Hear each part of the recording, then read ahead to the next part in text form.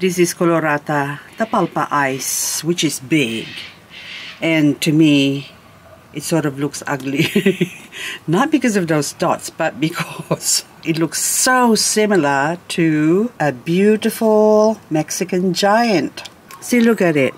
So tapalpa ice, the ugly one, or this beautiful Mexican giant, take your pick. So to me, I think this is nicer and fatter and more beautifuler. But, there's a but, I know. I just found this Echeverria colorata tapalpa ice, but it's got some nice lines, funky lines. And of course, I paid good money for this. I don't even know how I forgot this. But now, I'm comparing it to this colorata tapalpa. No ice, just tapalpa. And this one has got some beautiful red tips. So now let's compare it with this other one. So this one is still small, but I think one day it's going to grow some nice red tips. Like these other ones. Isn't that gorgeous?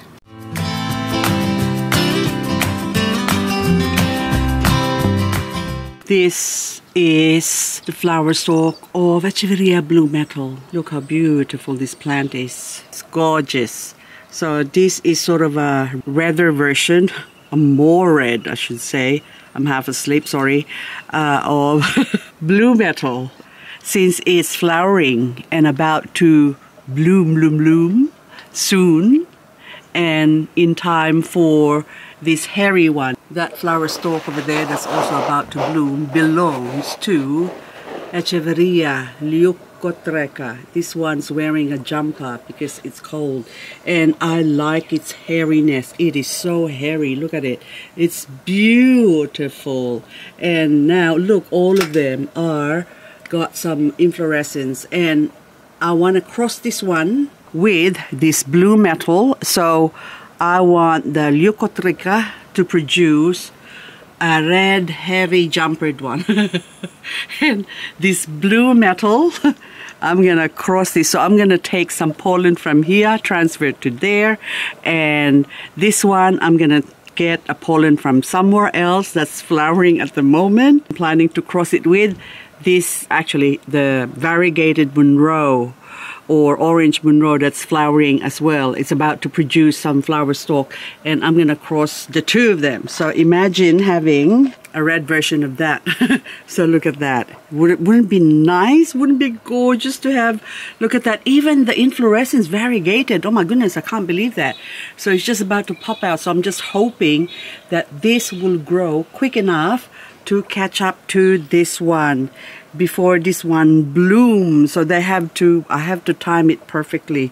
If not, I have to cross this beautiful orange Monroe variegata with something else that's already blooming at the same time. This grows quite big, and this is now a medium size. I've got a bigger blue metal, which is a different strain to this one. This is the strain that came from this one. This is the original plant, or the original stem. So up the top there, that's already been chopped. So that's already growing somewhere else. Over there, that one. And this one's now grew out of the side. So these three plants, which I need to harvest and let the main stem or the mother stem die off, because that will just die off. But this one was long overdue for a harvest. All those roots that are showing there, that means they need to be harvested. But wouldn't it be nice to have a hybrid or a plant that's halfway between an Echeverria supia, which is next to it, which actually this is a Sediveria, I think, and that one, if you cross the two, yeah, I think it's an Echeverria, anyway, and it's flowering at the moment. So I'm gonna cross this with this one, or basically cross this one with that one. So this one will have seeds that's halfway between a supia and blue metal, and that way the rosette shape will have like a lovely rose shape, only smaller. Wouldn't it be gorgeous? Just curious to see if that actually will work, but then I have to wait till next year to find out the result when I grow the seeds from it. Apart from that, I'm just inspecting now the damage, if any, of the rain, because when it rains, the problem is I don't mind if it rains heavily, but when it only rains like a little bit and then it stops and rains again, it's getting only a portion of my succulents wet. A lot of them still remains dry, so this is the reason why sometimes when it rains I decide to water again, because see these ones here, even though it's more exposed and you can see this ladder has got water droplets in it or is still wet, but see this Studebaker, which is at the back there, and the leaf-grown Chihuahuayensis is really dry. See, so look at the soil. So this I need to water it, or else this is the last of my Studebaker. This plant will grow big and then it will decide to die again, and I always seem to manage to get a leaf or two to keep it going. But anyway, if this dies again, I'm just gonna give up on it, because it's not worth putting all that energy into growing something and eventually it's just a suicidal plant. So we don't want plants like that. We want things to live and not try and commit harakiri, so which is not good. I was looking for one of my older raindrops, and this one is exposed out here. That part of the stem got hit by the frost, and this plant, poor thing, so I have to, it's already, oops, I have to chop that, because this one is about to die. By the time spring comes, this will already be dead. So if more frost comes, that's just gonna be goodbye teardrops. You're gonna be lonely teardrops. Look how beautiful this Agavoid is, number 40. I think they just named this number 40 because they ran out of names. So I'm sure they have number 39, number 38, 35, 34, so on and so forth. But this number 40 is just gorgeous, beautiful color. But the color only shows up autumn and winter. It starts changing in autumn, and then winter is the height of its coloration. What I do with these ones now, and after winter, spring comes, I take this and put it somewhere a little bit protected to try and protect it from the sun, because the minute the sun hits it, especially during summer, this all turns into green, boring green, like the one inside there. So the whole plant. So that's why different locations or plants, succulents, basically not all succulents, like to be out in the sun. Some of them color even in the shade. This Crassula, it was your name? Something funny. Mumji. It is Mumji Matsuri. These ones now, they're growing. I don't feature Crassula that much because I'm not sure about their hardiness, because this always happens. They sort of grows like this, and then these ones die off, and some of them do grow pups on the side like this, but if you don't harvest it in time, see like those ones there, they need to be chop away from the mother plant. So I just let it grow a little bit bigger, and then that way this one now you actually cut the flowers off, unless I want to save the flowers and get some seeds, which is not necessary because they grow so easily. This is capitella something, oh fusca, this fusca as well. See, look how it's dying off. The bloom is finished now, so I need to bring this inside and chop that one. Hang on, I'm slowly waking up, so I only probably have like 1 straight hour of sleep, and I've been waking up every 20-30 minutes because of my toes, my ingrown toenail. I hate it, but anyway, this is the worst it's ever been. Now this one will bring you inside, and we're gonna harvest you. This Crassula, capitella, thyrsiflora is looking absolutely beautiful. Look at those nice, hang on, pink. It's becoming pinkier on the edges, but in the center it's like salmon color. And I need to propagate this. I don't want to bring it inside in case I forget about it again. So I've decided now that since I potted up this pot here, which I haven't even put some top dressings, I've potted up my other plants that was on a different area that I've been meaning to put in a bigger pot. Now this one actually, I brought it in and then it took me a week before I could pot it up because we've been really busy and flat out lately with hospital visits and everything. Hubby's good. He's on his 4th set of chemo, but anyway, we need to propagate this. This is the ideal pot to put them in. Change my soil mix right now, and as you can see, I've also run out of granite, but I do have some small top dressing granite I can put in there. But even this one here, look at the cute little duck. Hello duck, quack quack. So this one I've also done at the same time, just potting up some plants that needed potting up into a bigger pot. Now anyway, let's go in here. Now this one, because it's so small and delicate, I'm gonna use my nail clippers. This is a nipper, we call it nipper for your cuticle. Crassula is actually growing during winter, or when it cools down. From autumn, winter and spring, they're growing. In summer, they sort of die down and look ugly. Hang on, I'll just show you an ugly. Let me look for an ugly Crassula. So this is what happens in summer. They grow leggy. It's flowering right now, and the flower stinks, by the way. So anyway, we hardly have any bees this year, so I reckon if they bloom, that would attract a lot of the flies now, even in winter, and that will pollinate a lot of the flowers that are blooming in winter. But anywho, like this one now, see those new growth in the bottom there?